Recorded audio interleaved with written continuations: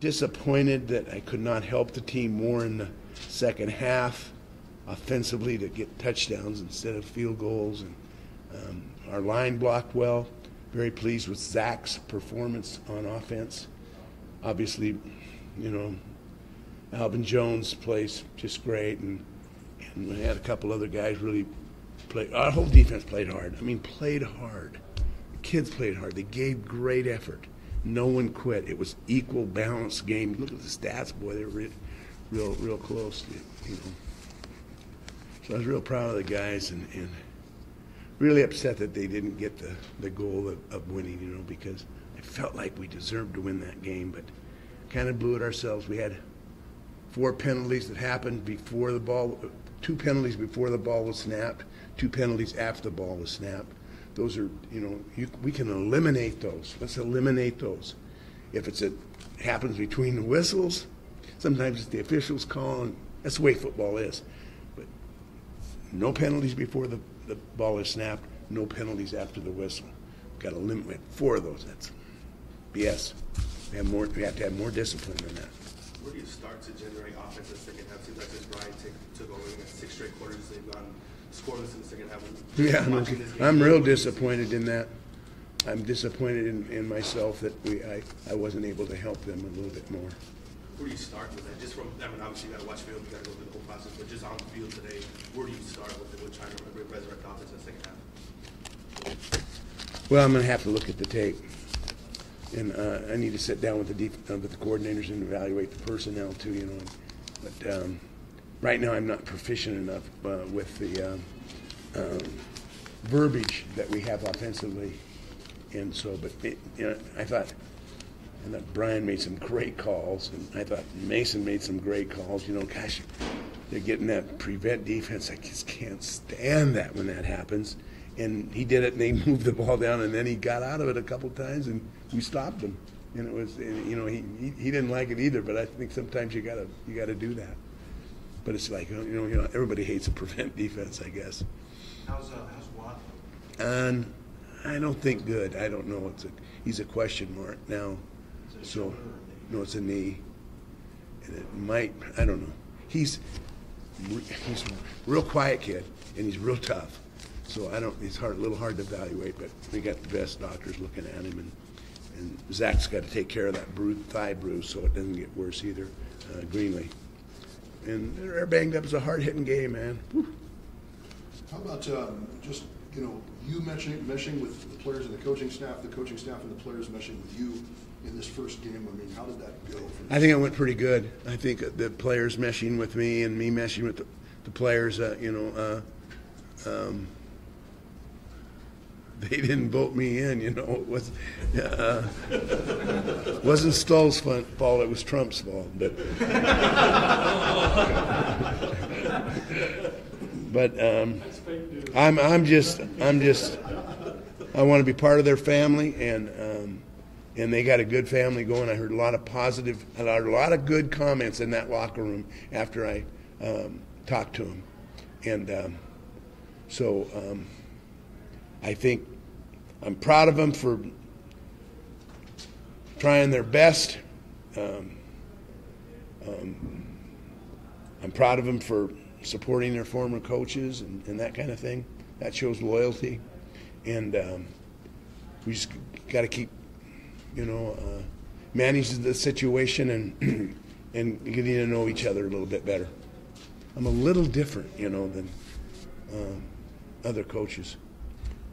Obviously, this is a little different if you make that last field goal, but I mean, in terms of when you look at the totality, all the games you've ever coached, does this kind of have a special little spot given everything that was going on? Yeah, it was different. We need to get better, and that's not an easy job kicking that field goal. Believe me, being the father of a field goal kicker, I know, and never kicking a field goal or attempt in my life. It's not as easy as it looks. Did you coach twice about going for it instead of kicking? No, I thought he'd make it. I believed in him 100% that he'd make it. Coach, listen, you've been with the team for a couple of days. Yeah. This team went out and played 4 quarters of football. Don't think we've seen that all year. A couple of days with the team was inspired they were entertaining, from the fact that the game was competitive. From your standpoint, having not coached in a while, how did it feel? Well, it was fun. It was exciting. I mean, a lot of fun. I was going to say something, but I won't say it. Bob's standing back there, and I'll get in trouble. No, what were you going to say? Nothing. Yeah, I'm proud of the kid. I'm proud of the kids. It's their team. It's a seniors team. I want them to win for themselves, and we will. And we will. We'll win. We keep playing like this, we'll win. And just a matter of time. Talk about how you aired it out more. It seemed like you weren't nearly as conservative. I mean, you did well on the ground too, Coach, but definitely aired it out more tonight. He threw the ball well, and they're they did a good job defensively. Excuse me, and played two deep coverage and man underneath, and played tight. But a lot of times the receivers were running wide open, and Zach took care of the football, brought it down, got yardage, made positive yardage, and managed that very, very well. Didn't try to throw it in there except for one time when he just kind of threw it up. Other than that, he did what we asked him to do. Coach, was there any point in over the process of the entire day where there was a point where that coaching competitive fire just came back, like on the sideline? Well, I was anxious before the game. Like, my wife isn't here. I called my wife. I said, "Man, I wish you were here to settle me down. What am I? Been doing this for a long time. Why am I so excited and anxious?" And it's just that's the way football coaches are, I guess. I'm Bob. He's an old football coach, so he feels the same way as I do. How did you feel the team throughout the week? Gradually got better and better, and God, we don't even know each other, you know. So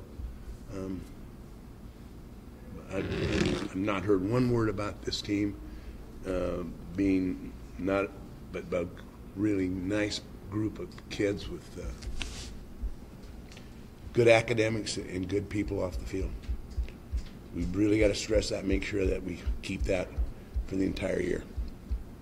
Coach Miners did something that's hard to do. They got inside of Western Kentucky's head.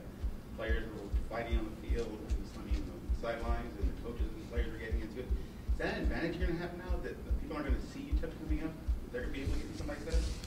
Well, they were kind of a feisty bunch too, so I think it was a competitive game, and I think that's just kind of football.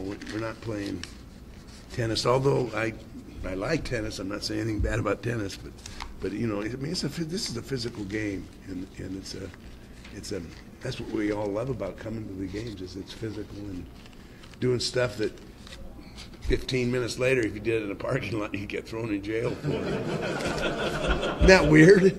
Get cheered for by people here, and then you go out in the parking lot and some guy's trying to steal your car, and you club him and you get in trouble. It's hard to turn that thing off, that switch off. I'm telling you, 18, 19, 20-year-old guys. That's, you know, and I heard players tonight say, you know, be smart tonight, guys. Be smart tonight, because they're mad. So you got to give them some cooling off time. Of the El Paso crowd. So that's how I know that more fans are coming out and they believe in us. So we just got to keep pushing. What can you say to people that have maybe given up after this time? People as in fans? It's not over. We still have a long season. We still have lots of games left, and we're going to come out and we're going to fight every last game until the season's over with, and that's a guarantee. We're not going to give up on the city of El Paso just like they haven't given up on us. What's the feeling like in the locker room? Is it tough, but there's hope? Yeah, there is. With Coach Price coming in, it's pretty cool, like the atmosphere that he brings around. And I don't know, this week the intensity of practice and everything has just been up a lot. So yeah, we took a pretty tough loss, but the intensity is still there. Like, we know that, okay, yeah, we took this, but next week we always have that next game to go on to, and that's what we're looking forward to. Is this your guys' best game by far? Yeah, I think we brought the fight, and I'm really proud of our guys. People in the trenches fought hard all night. I think the defense played a hell of a game. That's an explosive offense, and they held them to 2 touchdowns. So, I'm proud of what we did. Obviously, we came up 1 point short, but we got to carry that into next week, that fight, and we had to do it for 4 quarters, just like we did. How much did lots of play action throughout the game? How much did that help you just with your confidence in finding guys and making plays with your feet?